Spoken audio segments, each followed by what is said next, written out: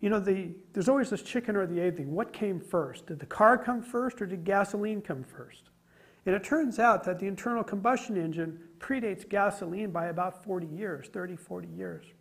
They started running cars in the late 1800s for the first time, and they were very simple engines, etc., but they ran primarily on alcohol. It was the only reliable combustible fuel that was available.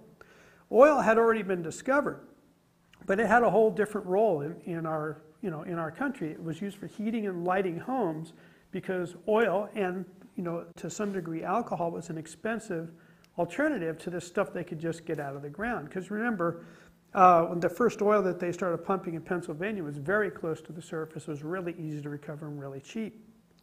So the part that they couldn't use for heating and lighting homes, the stuff that tended to explode and nobody wanted to put it in an oil lamp, they threw away, literally threw away.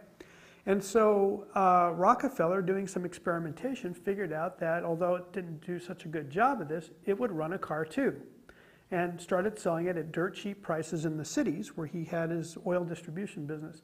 So gasoline was an industrial waste byproduct that was marketed as an alternative to the standard fuel, which was alcohol during the time. And many of the first cars ran on either fuel.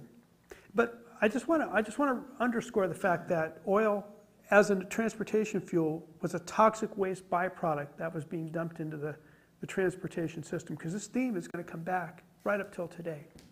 So Rockefeller was selling oil, and the big proponent of alcohol in cars was Henry Ford. He thought that alcohol was the very best fuel for cars, and it was clean, it was efficient, and as Henry Ford used to say, there were a lot more stills in this country than there were service stations. And this was very, very true in the late 1800s, early 1900s. People in this country distilled a lot of alcohol.